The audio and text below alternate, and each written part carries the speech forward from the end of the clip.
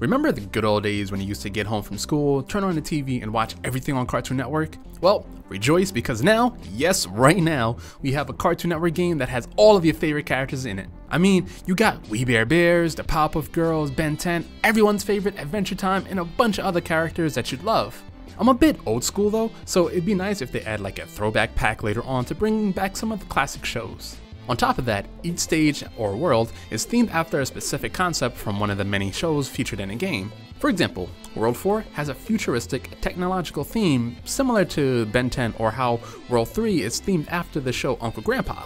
I'm a bit surprised that I didn't notice this game before, but it's actually pretty freaking good. So let me give you a rundown on what Cartoon Network Arena really is about, and hope you're excited. So first up, I completely forgot to mention that it's a real-time mobile tower defense strategy game. Actually, it's pretty hard to define what this genre is, but you basically have two towers on both ends of the map, and your goal is to destroy the opponent's tower with your own card units. So here, you play on a field that looks a bit similar to something from Plants vs. Zombies. You have a total of 5 lanes, however, you can only place your active units in the top, middle, and bottom lanes. The other 2 lanes in between those are for your building units, like cannons or laser turrets. Pretty much the crappy cards that you won't ever use. Hey, don't cry, Grup, I was only kidding, because these building units are actually pretty useful for your strategy when you reach the later stages. And then there are the tiles on the maps, and these play a very important role during the match.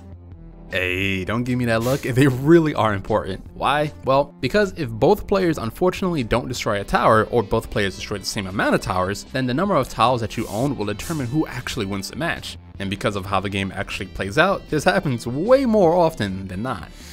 Now, when you're battling, everything is familiar and incredibly easy to understand. You have your range units, your melee units, heroes, etc. A unique feature that the game adds is that once you destroy a tower, your units will not switch over and attack a different tower. They will, however, go into a portal and disappear, giving you some mana that you can use immediately. It becomes really useful when you have a tower that spawns units constantly and they walk into the portal, giving you all of those juicy mana points. It's a good strategy during the battle when you're low on mana and you just need a little bit extra to knock down the next tower. Outside of the main 1v1 matches where you can earn card packs, you also have the arena, and this mode is actually pretty dang fun to play. Here, the map, well, the tiles where you can actually spawn units, those change every day, so it's always a new strategy that you need to figure out, keeping the gameplay new and fresh. Winning here doesn't net you any new card packs though, but instead you get trophies to secure a ton of other goodies like emotes, gold, rare units, and just a ton of other stuff. It's so good that Grizzly can't wait to compete. Now, if you're looking for a real challenge, then you need to try out the Win Card or Gold Rush mode to really test your skills. Lemon Grab, why so salty? Ah, you must think that you don't earn anything amazing, huh?